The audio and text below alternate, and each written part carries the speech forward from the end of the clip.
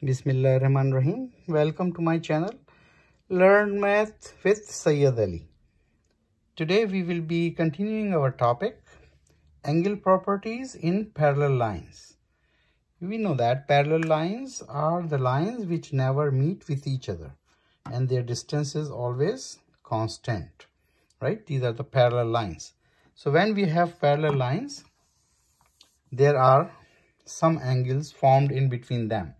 If any oblique line or transverse line cross that, right? If we have two parallel lines and another transverse line or angular line, oblique line, right? These are the three names. You can say oblique line, another line crossing it, right? So it forms certain angles, and these angles we are studying today in this lecture. So what are those angles which are formed because of parallel lines and a transverse line? So I draw two parallel lines and I have a transverse line or transversal, right? So now we see that there are angles, right? So these angles we will learn today. Corresponding angles, two angles that are in matching corners. So we can see that there are too many angles formed, right? We are considering now which angle? In the matching corner. So matching corner means this will go with this, right? This is matching corner. We can make this and this. These are matching corners, right? So these matching corners are called corresponding angles. What are corresponding angles? Two angles that are in matching corners.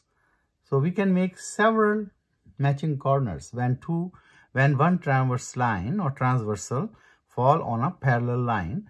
There are too many angles, right? And we will name them. So we can name them.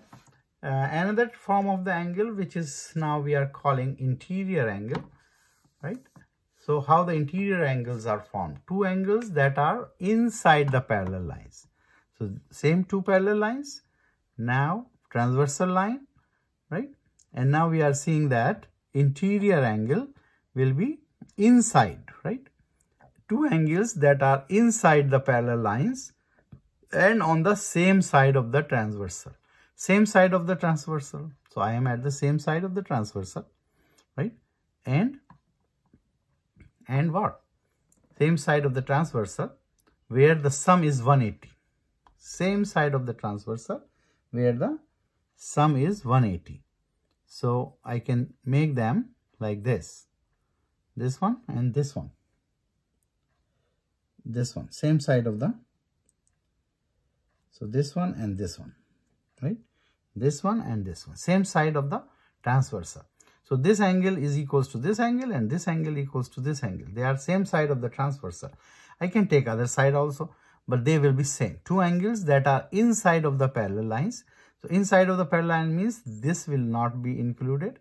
Inside of the parallel lines, this angle and then this angle inside of the parallel line, right? Inside of the parallel lines. So we are inside of the parallel lines. Alternate angles. We will see some more examples to understand the definition thoroughly. Alternate angles, two angles that are either both inside or outside the parallel lines and opposite side of the transversal. Opposite side of the transversal. So we will see. Let's take another example to check it. So this is my parallel lines and line falls on it, right? So now we have to see that what is A and this is angle A, this is angle B, right? This is angle C, this is angle D. To eliminate the ambiguity, what I define, A and B are corresponding angle. A and B are corresponding angle. Two angles that are in the matching corners. So A and B. What are A and B? A and B, right? In the matching corner. These angles are corresponding angle. Correct? A and C, alternate angle. A and C, alternate angles. You can see here. A and C. I will write it for you. A and C is alternate angles. What is the definition? alternate angle, right? What is the definition? Two equal angles that are either both inside or outside. Both inside or both outside. So I pick up A and C. They both are inside, right?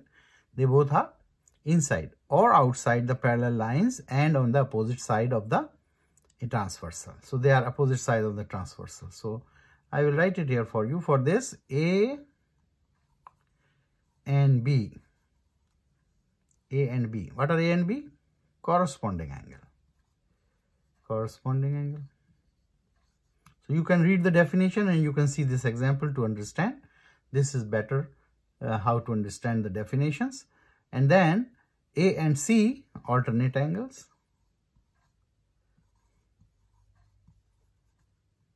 Alternate angles, right? And C and D, you can figure it out, C and D are interior angles. Interior angles. C and D are interior angles. Now we will see the definition, and one more time we see how we define these angles.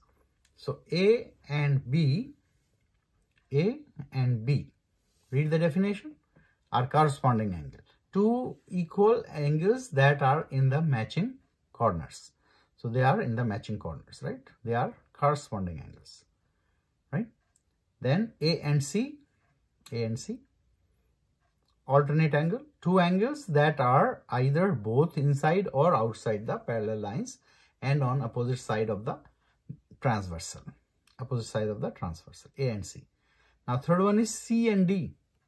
So C and D, you can check C and D by definition are interior angles. C and D are interior angles with each other. C and D, two angles that are inside the parallel lines. Inside the parallel lines, C and D are inside the parallel lines on the same side of the transversal where the sum is 180. So they are inside the parallel lines, and same side of the transversal. So they are interior angle, right? So one of the question like in this regards asked sometimes that one guy, there's a small picture on top. So this picture is written like drawn like this in the exam and say this is unknown angles.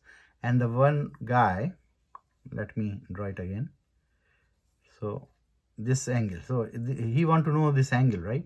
And one guy is saying, okay, I am going to on top of this ladder. So he put the ladder here, right? And he's saying that he's going on top to measure this angle, right? So his friend comes in and he asks, hey Sam, what are you doing? He said, I have to go on top of this roof and measure this angle, right? So he said, no, don't go on the top to measure that angle. Why? He said, don't you know the properties of the angle of the parallel lines, right? They said, well, what is that? You put the ladder, and ladder is like an extension of this angle, right? So if you measure this angle, that is exactly same as that angle. So he said, really? Yes, of course. We learned that in our math class. Don't you remember? So this angle I measure for you, and this angle is 62 degree. So that angle is also 62 degree. So that is solve the question, right?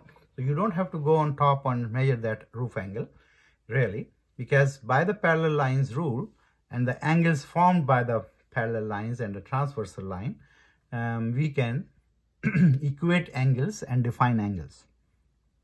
So we learned today three angles, corresponding angles, alternate angles, interior angles. Let me take another example and to define these properties. So now my parallel lines are this way maybe. So anyways, right? And the transversal line is like this. Now I have to tell some angles which are formed here. So I will say PQ. This is P angle, this is Q angle. We are talking about R and S. This is R and this is S. Now we have to check what is relationship between P and S. P and S. So I will answer it after writing all the 3 requirement or questions, Q and S. In the meantime, student can check their answers, and then I will let you know that what is the correct fill in the blanks. Q and S, Q and S, and Q and R. So these are the 3 blanks for this particular parallel lines, and then transverse line crossing these 2 parallel lines. You can say L1 and L2. Okay, P and S, right? P and S is corresponding angle. So I will fill it up, corresponding angle. P and S, and read the definition. P and S are corresponding angle. Q and S. Q and S, very good, alternate angle. Alternate angle. Q and R, interior angle. So practice it at home and understand the definition. Make some more drawings.